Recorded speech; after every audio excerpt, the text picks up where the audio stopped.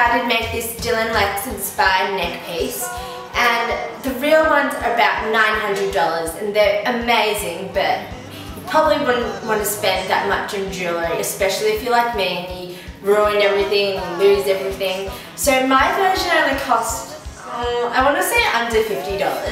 I would love to show you the pieces separately, but I filmed the tutorial before I filmed my introduction video, so I can't. But at the start of my tutorial you'll see them separately.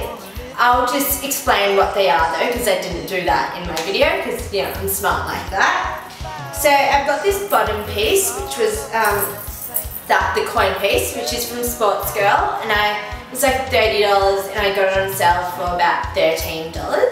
So yeah, none of the pieces I'm using today you'll be able to find outside, probably because they'll be sold out, because I bought everything on sale. But that's kind of the key of keeping the cost of this necklace cheap. Either find old pieces or find pieces that are on sale.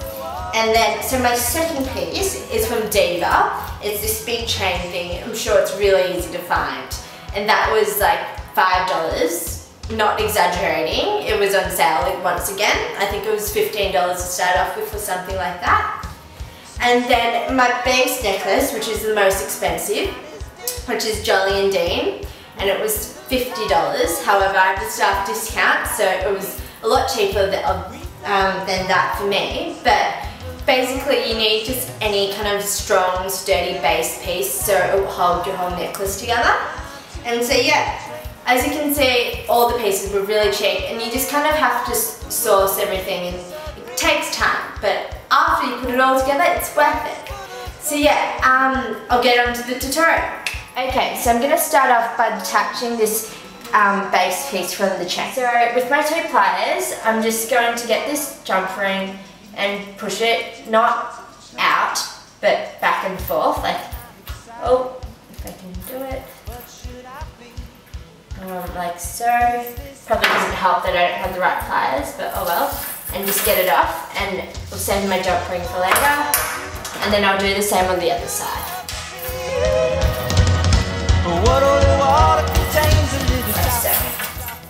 So this necklace here is going to be the base of my of the neck piece, and I'm attaching this chain bit to it. It's got a really tacky dang onto it, so I'm just going to put that at the back and just curve it along to the base of the necklace like so. So now that I've got it even, I'm just going to get the clasp of this by using the same technique with the jump rings. So pushing one back and the other forward, like so, taking that off, saving the jump ring because you probably need it for later. This has an extra jump ring, so I'm just going to do the same thing. Take that off and do it on the same other side. I've just cut a bit of my beading wire, and I'm going to use this to attach the two necklaces together. So as you can see on this necklace, it has kind of a loop hole there. So I'm going to loop that in there and then loop it into this necklace like so. Get it kind of to the middle and just twist it a few times round.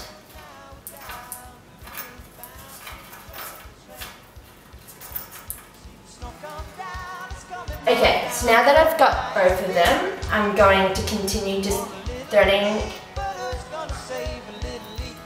into the first base necklace and then into the loop of the second necklace, and then pulling tight. I'm just going to do that until I feel like they're both secured safely in.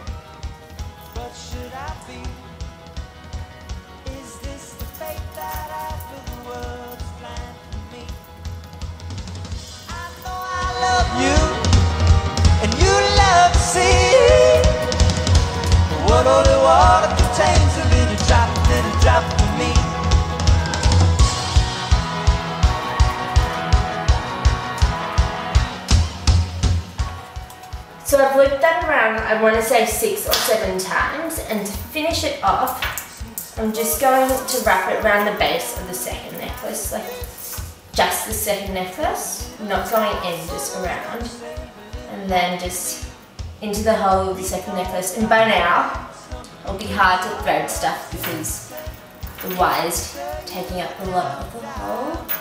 And just in, yeah, just loop it around the, just thread it in and out of the base, like left to right. Alright, I'll just twist those ends together and hope for dear life that goes well. And I'm just gonna leave it like long just until I've attached all the other parts. So now I'm gonna do my second one about a quarter way down. And so, put it into a loop like so. Then put it into a small loop, like so. Make sure that's even. It's good enough.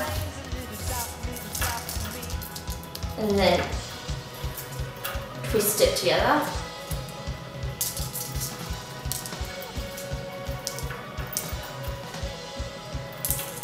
I'm going to even out the two lengths now. And there. I'm not excited, but should I be? Okay, so I've just finished looping that, and I've only done about 3 or 4, I think, because the middle ones don't need to be as secure as the ones on the top. And to finish that off, again, I'm just going to twist the two together, like so, like in a windmill motion,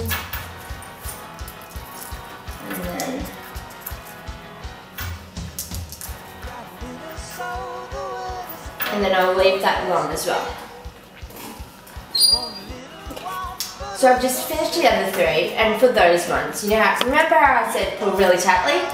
Don't, because then your chains won't sit close together. As you see, that one I've kind of, it's quite far away from each other, and I've just looped it heaps so it stays together. And so I've done the same with that. Okay, so for the last bit, I'm going to add this little neck piece on. So again, I'm just going to use my beading wire. And I'm going to use the same technique as I used before, which was doubling it, just so it's stronger. And so I'm just going to measure out about the middle of it. Because I was so good at measuring the middle last time, but okay, so that's about the middle. And what I want to do, again, thread through the small bit, then the chain. Oh, going through. Beading thread is quite different to normal thread, as you can tell. So I've threaded those 2. I'm just going to go ahead and thread my other side on as well, because I want it to be even, and I don't want to have threaded wound it round too tight. So again, I'm going to thread that through, and then measure it out. That's about the chain it needs to go to.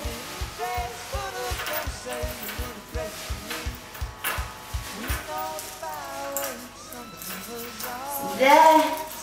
Okay. Now, apologies, maybe there's too much wire going on. Yeah, I'm just going to go ahead and cut. Okay, so that's that wire. I'll just pull it straight, even it out. Again, twist it around, like the wires around each other. And now, even it out again. I'm just going to loop it at the end together so thread's a bit easier as well. And I'm going to go thread that through again. And these kind of just need to be a bit neater just because it's kind of the focus of the necklace. Is this the fate that I for the world's planned for me? I know I love you, and you love the sea. But what holy water contains a little drop for me. Okay, so I've read that through about 4 or 5 times. I couldn't do as many times because the hole on the base necklace is a lot smaller. And now I'm just going to cross loop around that, so like right to left, and just kind of just wrapping around the wire I already wrapped, just like I did the other time. So kind of, if you think about it, it's like a cross symbol.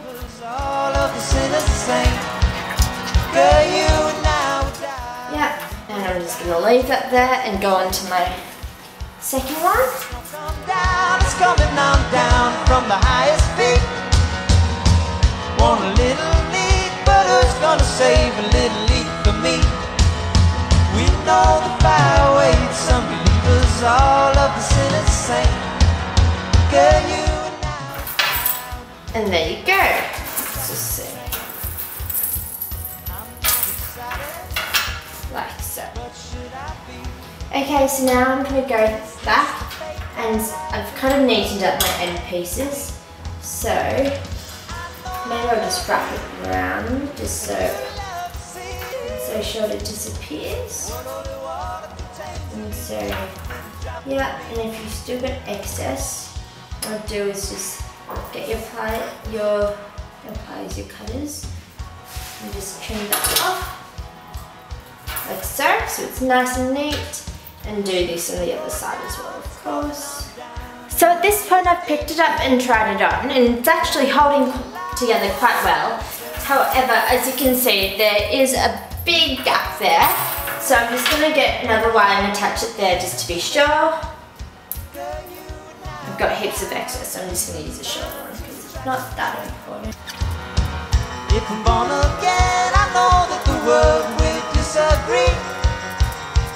Want a little grace, but who's gonna say? So there we go, and there's also a bit of a gap right there, so I'm just going to add, oh sorry, I'm just going to add the base piece and just so in there. I'm not excited, but should I be? Is this the fate that I for the world's planned for me? Okay, so that's all done. All up, I think I've got 1 joint, 2 joints at the base, got 1, 2, 3, 4 around the middle for the base and middle necklace, and then on the middle necklace and like finishing off bit, I've got 1, 2, and then 2 in the middle as well. So yeah, it really depends how many kind of loops, like wire bits you want to put on it. The more you put, obviously the more secure it's going to be, but if you put too many, then it's going to be too tight around areas, like for example like this at the moment, or like that. So I can get away with making those too tight because that's all loose. So yeah, you really kind of just need to try your necklace as you're going along and see what bits need to be done.